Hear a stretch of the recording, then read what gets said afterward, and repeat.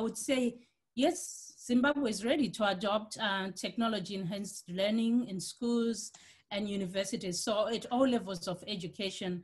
The question is always on effectiveness, right? On the effective implementation of initiatives, given the economic and political challenges that we face as a country and that we've been facing for decades now.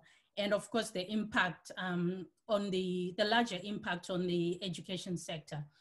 So maybe let me try by qualifying why I think Zimbabwe is ready, and then we can talk about the real challenges on the ground. I will start with a recent example, actually. After the government of Zimbabwe announced the early closure of schools in March this year as a response to the corona outbreak, the Ministry of Primary and Secondary Education, I think together with the education cluster in Zimbabwe, they immediately went to work developing various strategies to support the continuity of education for students.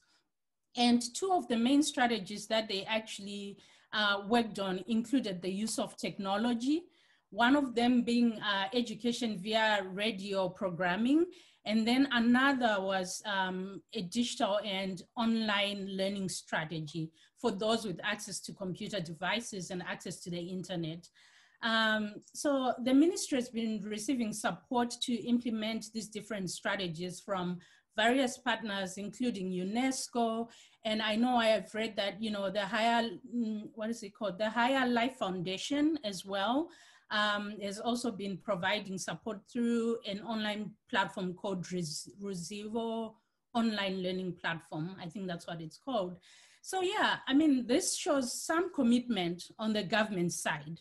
There are many challenges, of course, and we can get into that, but that's the government. And then talking about the people of Zimbabwe, we have always been ready to adopt and effectively, you know, apply technology in different parts of our lives, as well as in learning activities. It is also important to note that there are many technology initiatives by the people of Zimbabwe right now that have happened and that continue to happen in the country at all levels of education. We may not hear much about them, or they may not be, you know, financially supported, but innovation in Zimbabwe has never waited on the government, and it has never stopped because we are in difficult or hard times. In fact, I think in many African countries, innovation strives during hard times, and that's what's happening in Zimbabwe.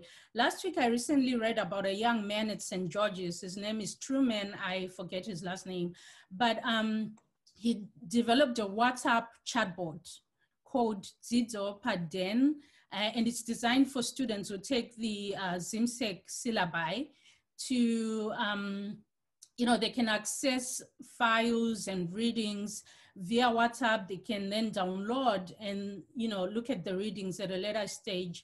And even though there's a cost attached to WhatsApp bundles, I think, you know, it is arguably cheaper in Zimbabwe, at least to get WhatsApp bundles. So yeah, you know, it shows that we have the brains and the interest to create and adopt educational technology. And I'm sure my fellow panelists here are even more qualified to highlight, you know, the specific challenges that we face in the country because they have real, you know, field experience in education.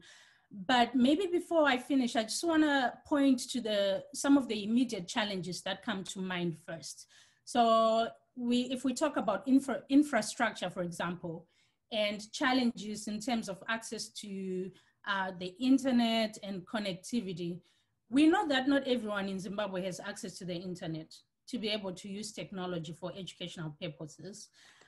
In fact, a recent study by the EdTech Hub highlighted that 55% of primary schools have access to electricity and only 26% internet connectivity. So this is the reality we are living in, right? And also note that there are obviously disparities between rural and urban schools. If you look at the UZ right now, the UZ currently has a few students on campus because of the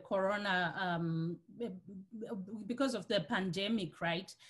In terms of, because they are trying to curb the virus, of course. And students have access to Wi-Fi while on campus. But what happens when they are at, their different homes, and then they lose access to that Wi-Fi? They cannot afford the data. I know currently they use it. I think brokered a partnership or contract with the 3 main networks in Zimbabwe. So students can have access to a data bundle, I think, in order to access the ELMS, which is the learning management system at the university. But if you're in a remote place in Zimbabwe, how do you even access that bundle? And for other subject areas, can you imagine even if you have a smartphone, can you imagine trying to type a 2,000 word essay using your smartphone? So, there are real challenges related to that. And of course, lack of limited training and support to both students and instructors.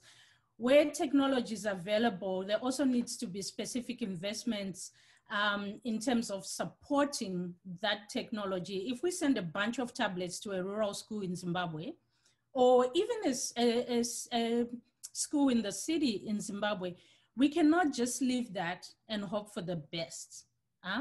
I currently work in instructional education technology at the institution that I am at in the US.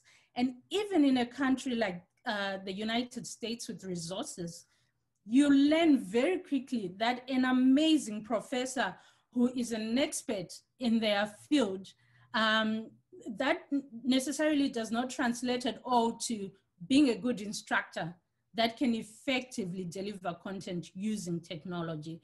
So yeah, there are many real challenges we need to think about.